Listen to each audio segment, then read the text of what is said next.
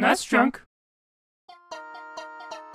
Here's another really fun, really well-made, and easily accessible Super Famicom game that never left Japan. This one titled Nangoku Shounen Papuwa-kun, and it was developed by Daft in 1994, who also had a hand in another sharp-looking Super Famicom game, Hamelin Violin no Hiki. Both of those games were published by Enix, so I'm guessing Daft may have something to do with them, that or they're just a couple of punks. I think it's actually Enix, since they were also the publishers of the manga that this game is based off of, and yeah, I should also mention that there's a 26-episode anime of this series as well. There is an English patch available for this game, but it's not necessary to play through this one, and besides, the patch is only somewhat finished, only the dialogue is translated. But from what I can tell, the story here follows a guy named Shintaro, who is stranded on a deserted island full of talking animals, and he has no idea who he is or how he got there, and of course he's being chased by all sorts of bad guys because he has access to some kind of treasure or something. You get 3 lives and unlimited continues to get through 10 levels laid out on a world map, split up into 4 stages each. And you have a really forgiving life bar, since each life contains, well, 4 life bars pretty much.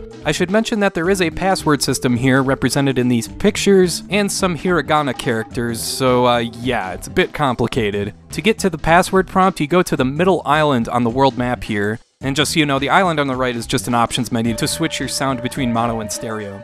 You press B to jump, Y to punch, A unleashes a powerful Hadouken attack, L and R slide in each direction, and you can use them in mid-air for a downward kick.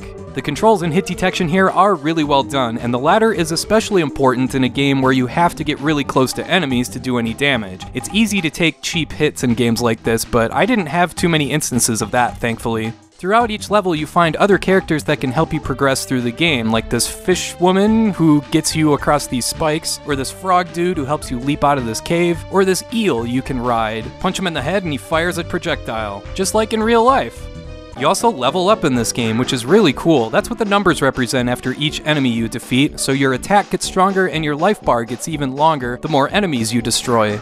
The graphics and music are also completely on point. This game looks fantastic, the jump is reliable and consistent, and the L and R buttons really help you out a lot. I don't even have any smart-ass comments or jokes to make. This is just a well-made game all around. Well, I guess the sound design is a little lacking. The punch sound is like someone gently shutting a car door, I guess.